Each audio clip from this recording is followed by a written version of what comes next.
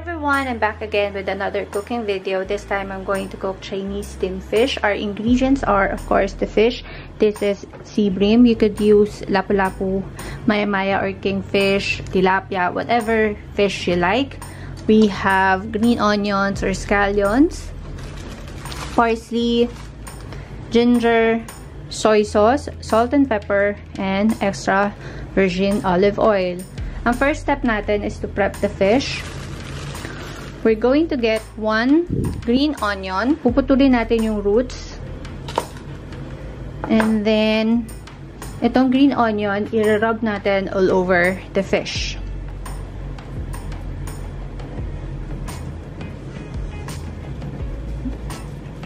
And after doing so,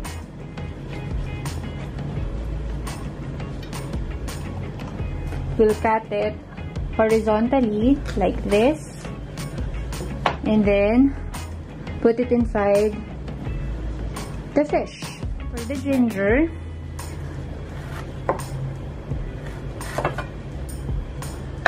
we're going to get 2 slices and also ilalagay din natin sa loob ng ating fish. For the green part of the scallion, we're going to cut it like so. And gagawa tayo ng bed of green onion. This. Syempre, don't forget to wash your vegetables or your ingredients for sanitary purposes.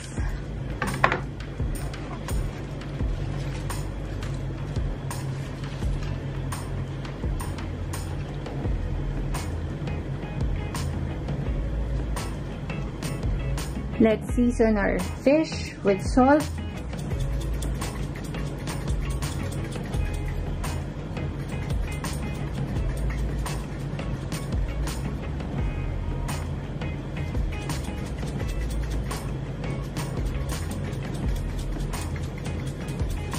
Pepper,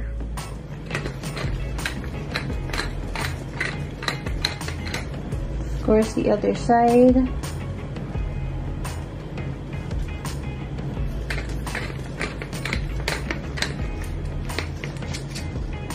let's put some slices of ginger para matanggal yung langsa ng fish.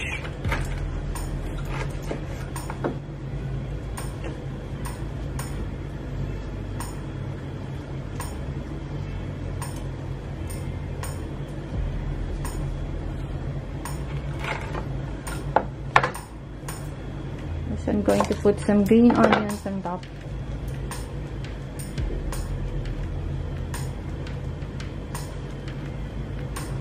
There. Your fish should look like this. Meron akong malaking wok with cover and dito ko i-steam yung fish.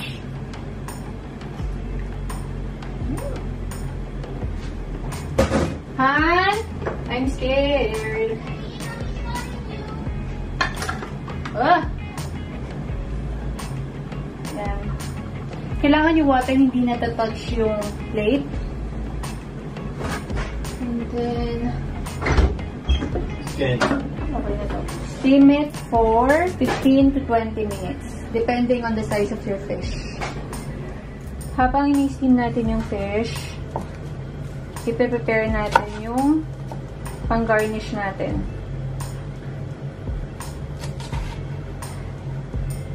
Ito yung white part ng scallions or ng green onion.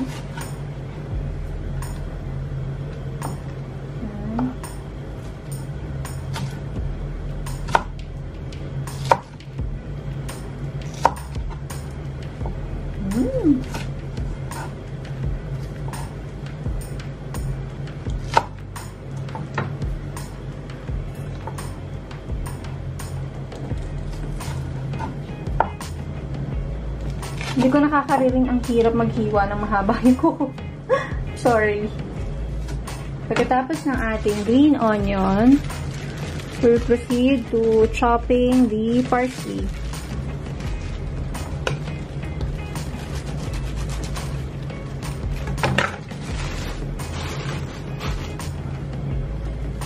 Just roughly chop it.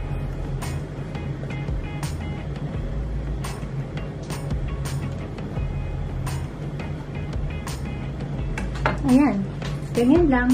This is the fish after 10 minutes of steaming it. You can see all the juices that came out of the fish. Mas prefer ko na magluto or mag-steam ng fish this way kasi hindi nasasayang yung juices niya, hindi napupunta lang sa water, unlike yung mga steamer na perforated yung ilalim. All you have to do now is just wait for another 10 minutes and the fish will be done. So it's already 20 minutes. And this is how the fish... Ouch! It's hot! And... Woo! Pwede nating iset aside yung ginger. Gently lang kasi baka matanggal yung skin ng fish. Masisira ang presentation. We'll add our garnish on top. We'll add parsley here. More parsley, fresh parsley. More here.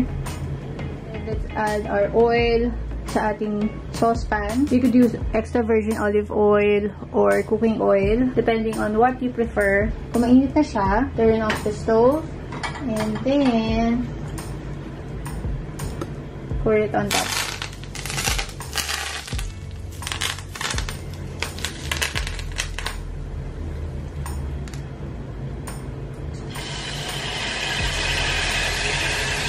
And habang mainit pa yung ating saucepan, add the soy sauce. Yung remaining heat ng saucepan, it will cook the soy sauce. And then again, pour it on top.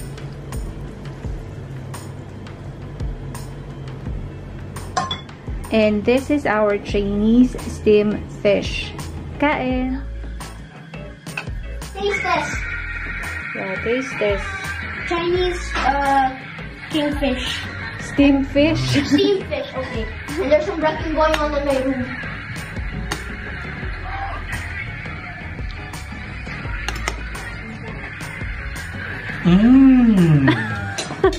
Ang plastic.